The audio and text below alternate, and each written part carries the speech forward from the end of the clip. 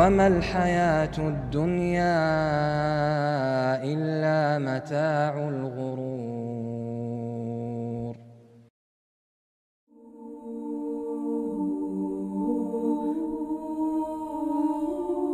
And this is it, my people. Think about it. In the Quran, listen to these words. Please listen.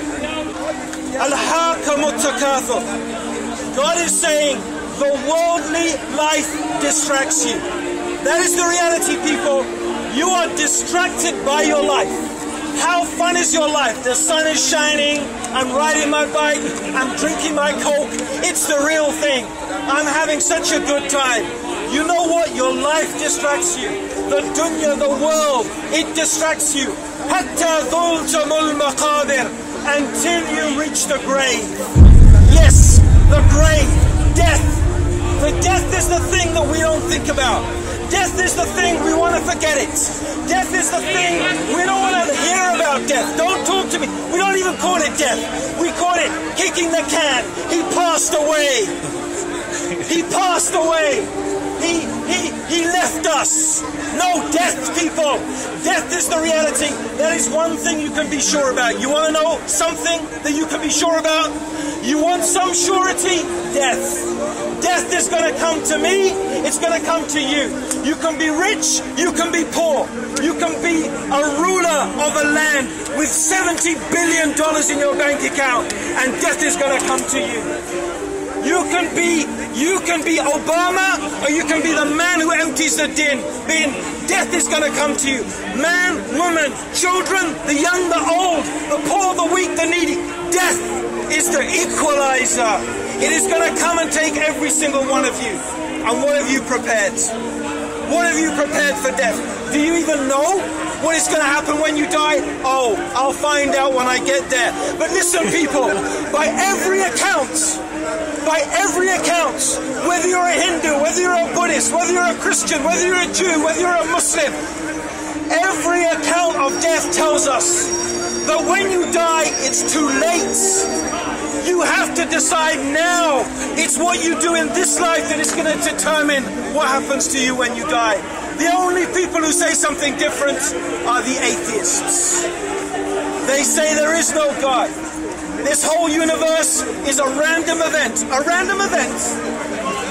If I told you this bottle randomly, spontaneously appeared, you'd say I was crazy.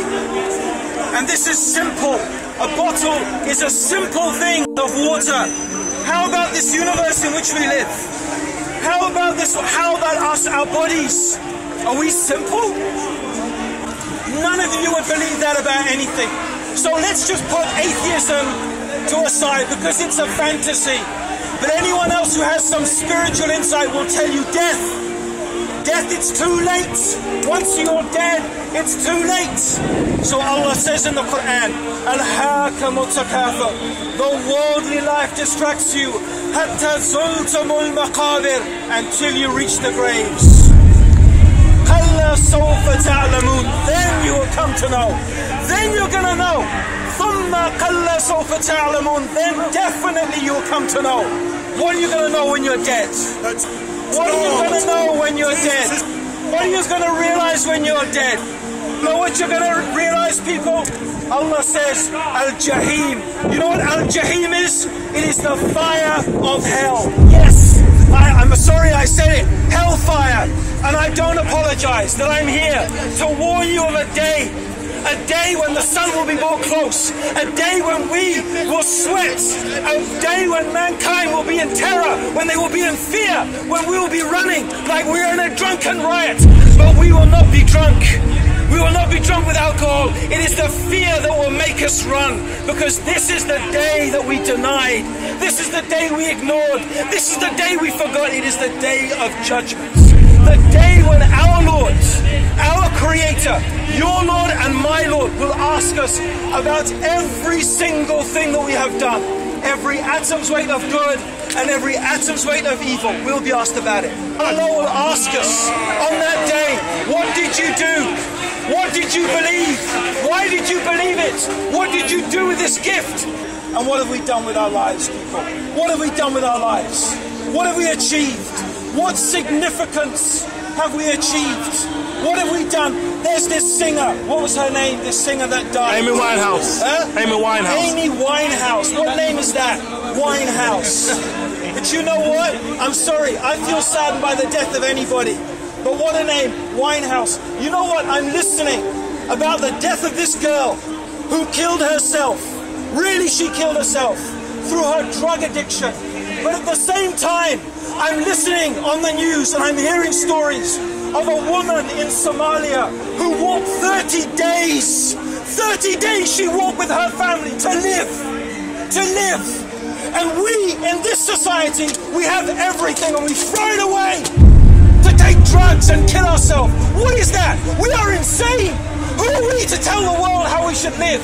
It's ridiculous. It's ridiculous. What do we have to offer? Coca-Cola? Cars? Pollution? Depression? Drugs? Really? Are you thinking, people? Do you sit and think about your life? Do you think where you came from and where you're going to? Do you think about death? Have you prepared for that journey? You know, my people, any one of you will go on a holiday. You know what you'd do if you went to a strange land? You'd prepare. You'd get a visa. You'd get the currency. You'd learn about the diseases in that land. You'd prepare yourself. What have you prepared for death?